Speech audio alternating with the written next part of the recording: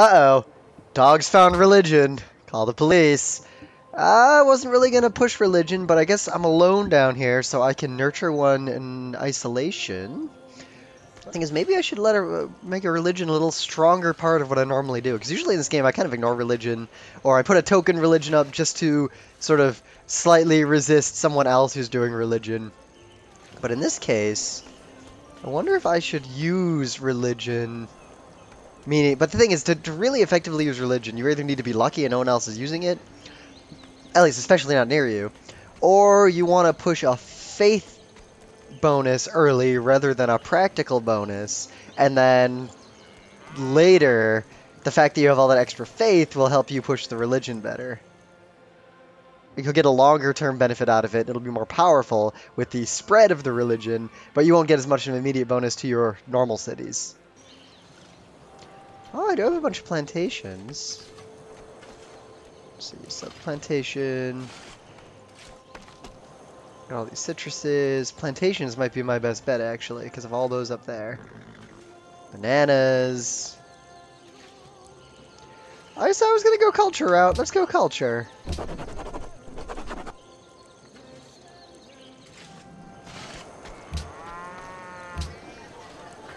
Yeah, look at that. And let's... Since the city's gone, I can't even liberate it.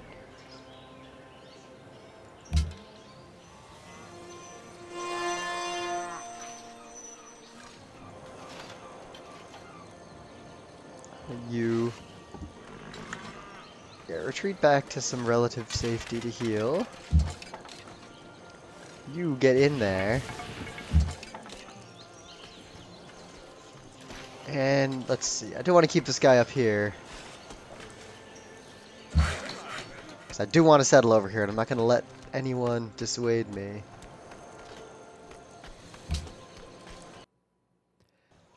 So this puts me in a surprisingly powerful tactical situation. So look at what we got going on in this map. So I've got a whole bunch of hills and rivers and things, plus what's left of Egypt with Thebes there kind of in the way.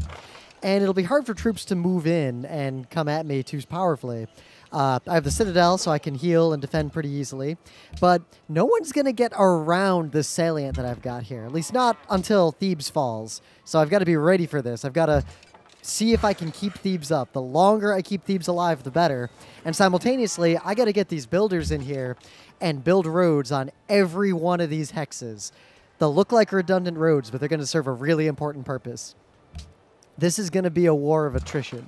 I don't know what he's going to do. If he takes Thebes, I'll be in a little bit of trouble, but it would take a long time for him to actually get troops over all these hills and forests to be able to attack, say, my cities in the back. And I got that spearman coming up.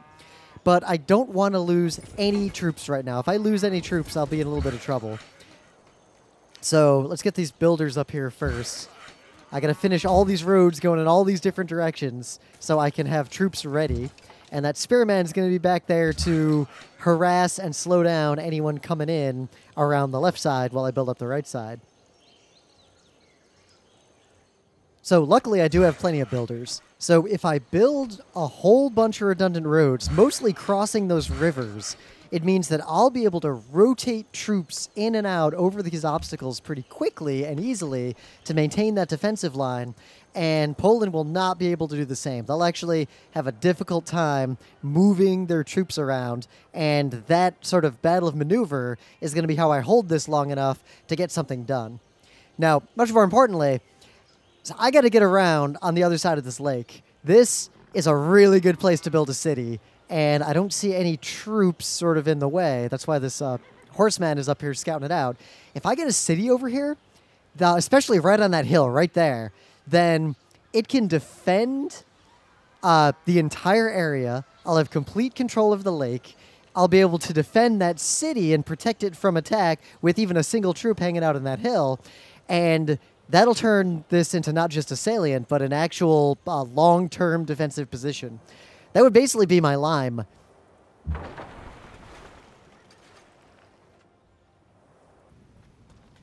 All right, so let's see the situation here. So I do not have the most soldiers, and I don't know who has the most soldiers, but otherwise, I pretty much got control of this game right now. So I just need to hold off Poland and defend Egypt to let my industrial base and everything in my domestic policies build up. All right, so let's consolidate these troops. Poland's on their back foot right now. They took Thebes, but they don't really have an army to press the assault. So my debate is whether or not I actually try to take Thebes back and liberate it right now, or if I just surround and contain. The problem with that is that then he'll start sending troops in to fortify Thebes from the north. I assume he's got some troops up there. So I need to... I'm not sure how aggressive I should be right now, because I really don't want to lose any troops. Attacking Thebes would be risky, so... Let's get these roads built here, especially the road from the Citadel. And meanwhile, let's just start moving all these troops up, and I'll have to make my final decisions based on what Poland actually does and how many troops they actually got coming up my way. I hope they don't have a navy, because I'm not really prepared for that. I have no defenses in Timoic. All right, this guy, I got to get up here to that good city spot. I got to get this up onto that hill there, one of those two hills. If I get a city up there, it's game over. I will win this war. It's kind of risky. If I lose this settler, I'll be in trouble.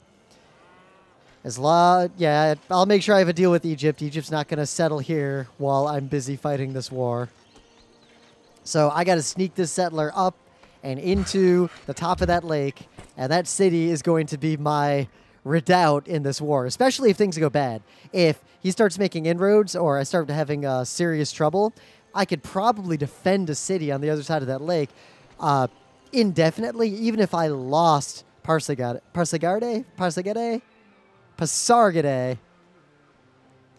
I definitely have to liberate Thebes. If I took it, not that I would, because we have an alliance, that would destroy the happiness of my empire. So here's another decision. So because I have this warfare going on, should I really double down and actually open up the honor tree, which I almost never do?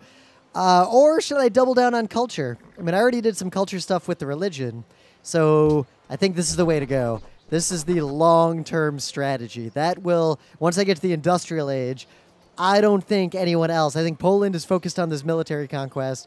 I don't know what the rest of the world is doing, but tourism is probably my long-term strategy here. If nothing else, it's a pretty good investment for the future.